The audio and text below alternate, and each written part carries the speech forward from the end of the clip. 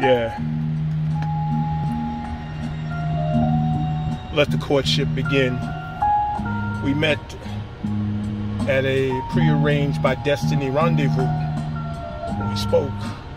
I spoke to you, you spoke back. We exchanged pleasantries and had a laugh or two, indulged ourselves in what began as literal and then existential, exponential, experimental conversation, and the courtship began.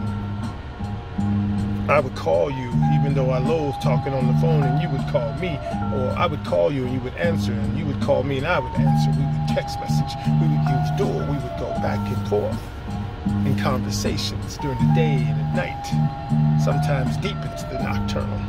The courtship has begun. Yeah.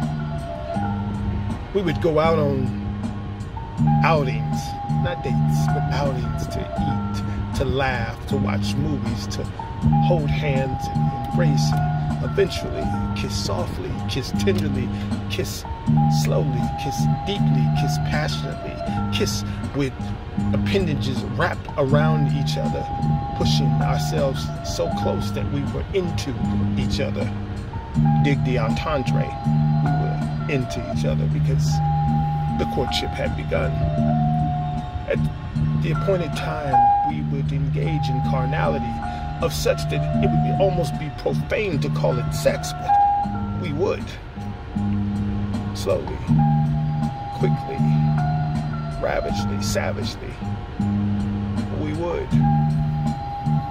And upon this progression of the timeline called life, we realized that we weren't supposed to be without each other. And I engaged you. I proposed. You accepted. And thus we were married. Forever and after. But I wasn't talking about me and you. No.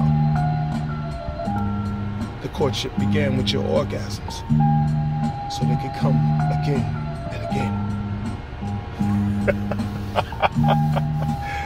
Oh my God.